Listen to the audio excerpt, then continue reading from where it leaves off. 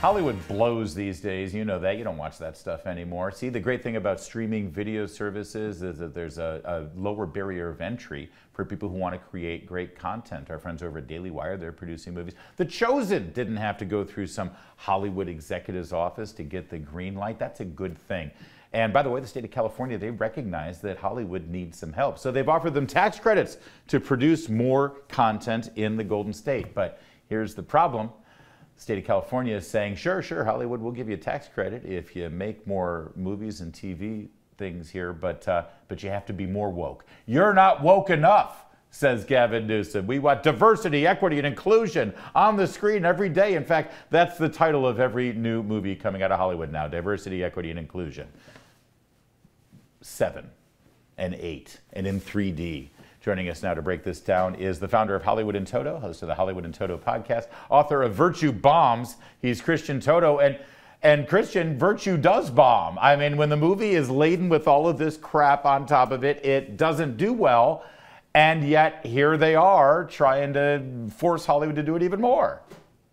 If at first you don't succeed, you know what the old saying goes. Yeah, it's sort of surprising to see that disconnect within the Hollywood community, that you push that message. Sometimes we push back by not showing up, but that's what we see across the board. And things you think would be awakening, things would be changing, maybe studios would be pulling back. And I think in some ways they are. I think some of the belt tightening around their budgets are saying, hey, we're going to maybe not approve that show or that show. But there are other measures where, you know, 2 steps forward. Yeah, but look at the most successful movie of the year last year was Maverick. How many people said they went to that, they loved it, they recommended it because it didn't try to lecture, because it was just a great entertainment. Hollywood doesn't understand that?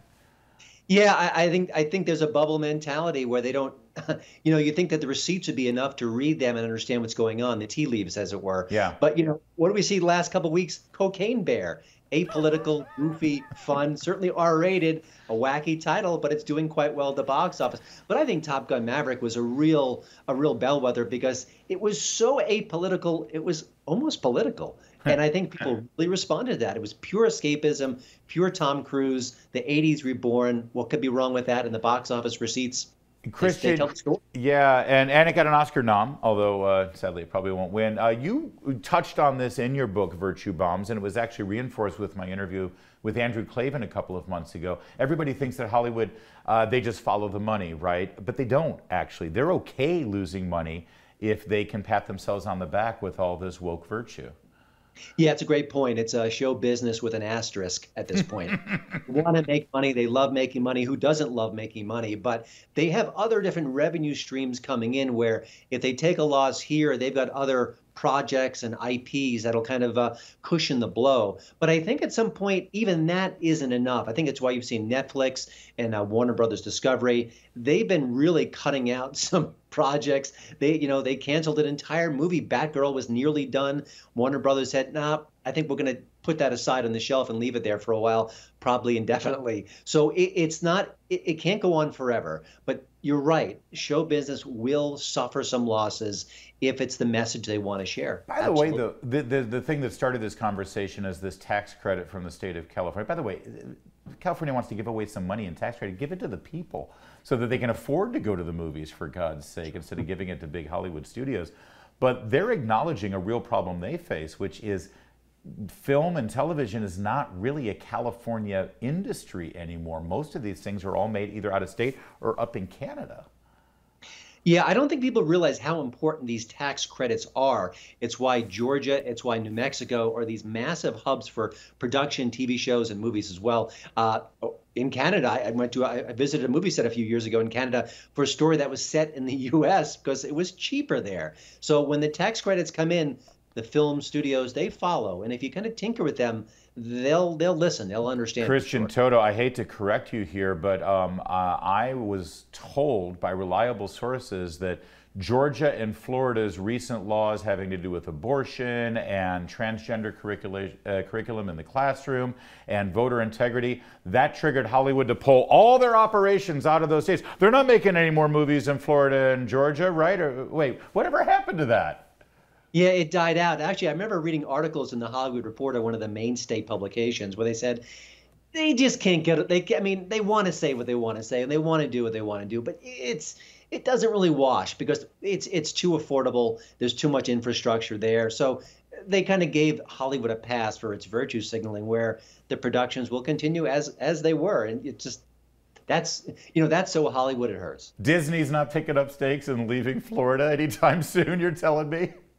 I don't think so, though. Keith Olbermann is suggesting that, but I don't think Disney Inc. is going to have him on speed dial. Yeah, the great business mogul mind of Keith Olbermann, who I think is still doing his YouTube videos from his one-bedroom apartment in New York.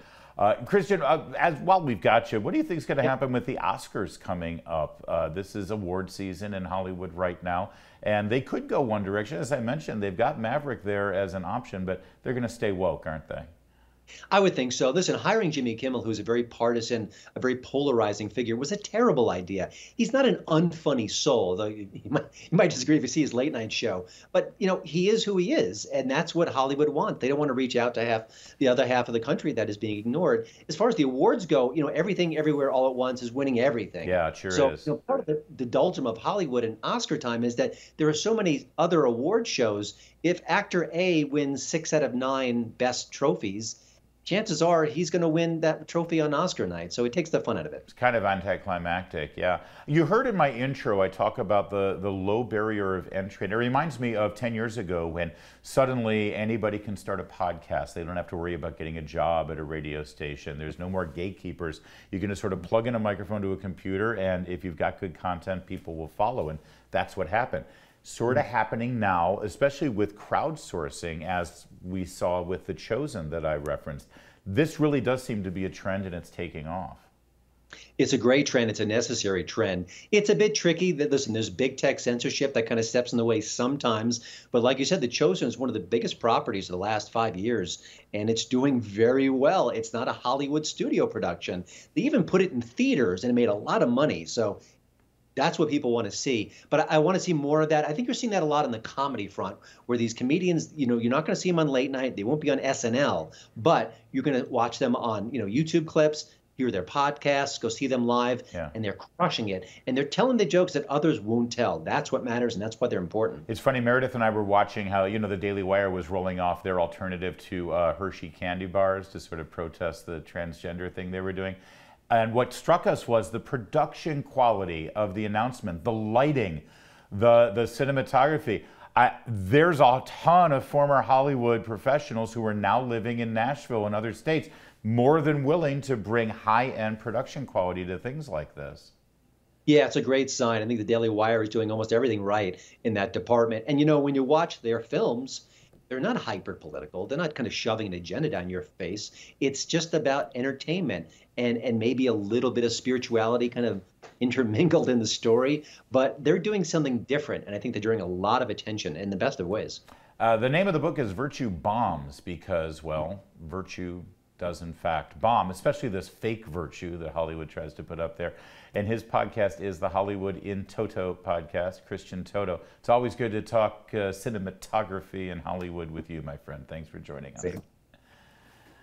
There's more to come here on O'Connor's. I might even do a Broadway segment. How have I not done a Broadway segment yet on this show? The Tony Awards are coming. Look out. Jazz hands and all.